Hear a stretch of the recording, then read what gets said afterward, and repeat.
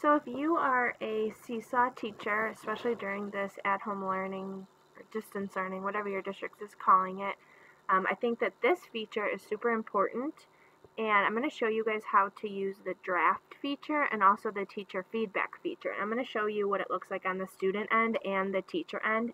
I've had a lot of questions regarding this, and I've actually not known the answers until I kind of played around with it a little bit more myself. What you're going to need to make sure you do is either provide your students with that at-home learning code that you can find in the student profile in Seesaw, or you can fill in your students' email addresses or Google accounts for them to use to log in order to use the draft feature. Now, it will not work, from my experience, the draft feature will not work if you're using your QR code for your class. Because it doesn't have that privacy of the students only logging into their profile when they're using their own login and password.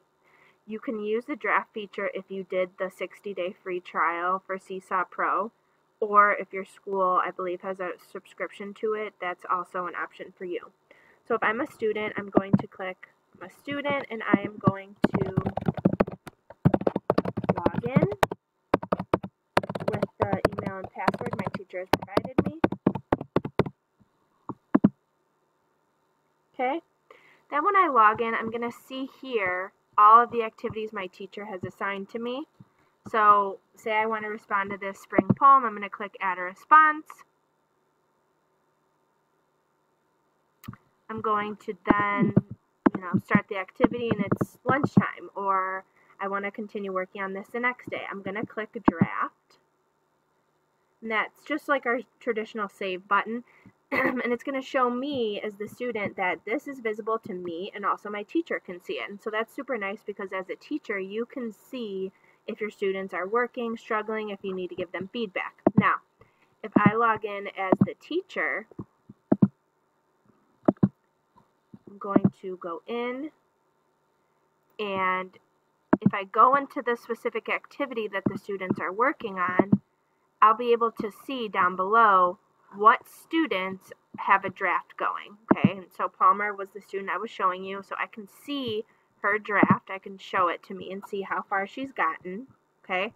And this is super important. I can also give her feedback, okay?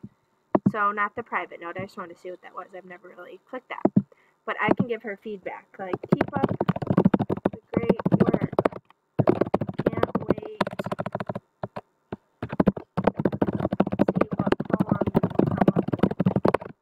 Obviously, you can be more specific with your feedback if it's an actual project or whatever it is, or if they're doing a math problem and we're struggling on something.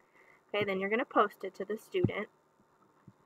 Okay, now I'm going to go back in as the student so I can show you what they're going to see on their end.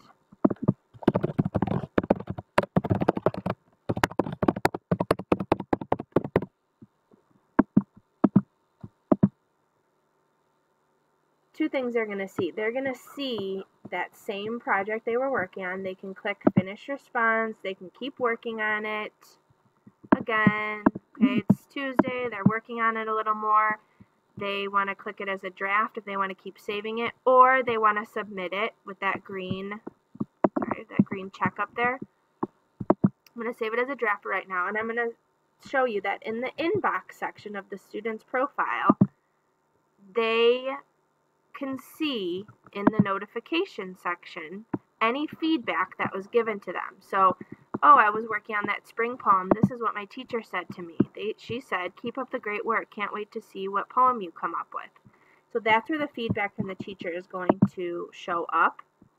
Now, another cool thing is, obviously the kids can only see their current work right now, but then if, as a teacher, you submit it to the class journal, this is where you can see all of the rest of the work that kids have done in your class. And so what this is cool for, especially with distance learning, is you can see other kids, like, papers that they wrote, or celebrate their fairy tale that they wrote and them reading it out loud. And also as a way for them to give each other feedback and communicate, especially because they haven't seen each other.